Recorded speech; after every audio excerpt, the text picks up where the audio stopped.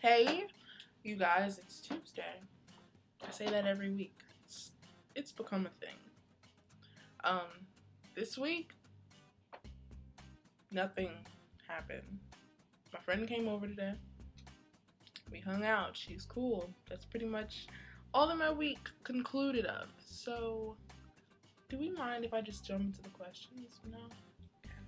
Kira, totally understandable that you missed a week because there have been some days where I just because I get home really late and there's a little bit of sun left, so I know how you feel. Sometimes you can't do it, and that's totally understandable, so do what you gotta do.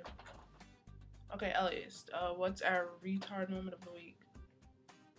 Actually, I have to agree with Joe. Nothing really, I didn't really have one this week.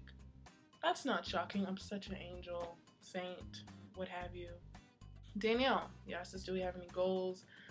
Just seriously, this year, I just want to get school just as much done as possible. I don't want to be one of those people who's in college for 5 or 6 years just doing basic stuff. That would be so bad. So I'm trying to do as much as I can, meaning goal-wise, just keep my 4.0, but biology, it's not gonna happen. So I'm just gonna be more realistic and just try to stay in that range of just it's okay, but it's not amazing. And then I'm taking summer classes, and then the fall. So this is gonna be a really long year, and it's only April.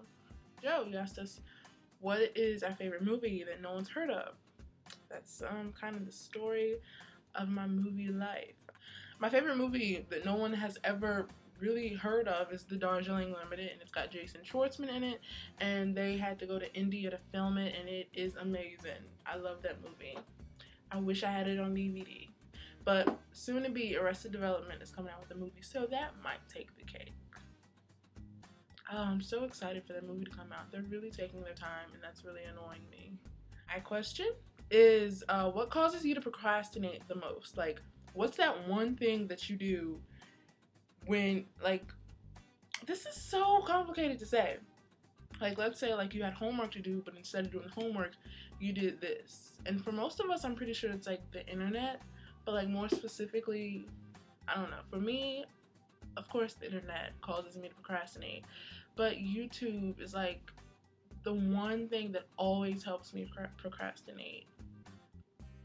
I will, literally, if you time-lapsed my life right now, it's I should be studying for biology, but I'm just gonna go watch this one video. For the most part, YouTube has taken over.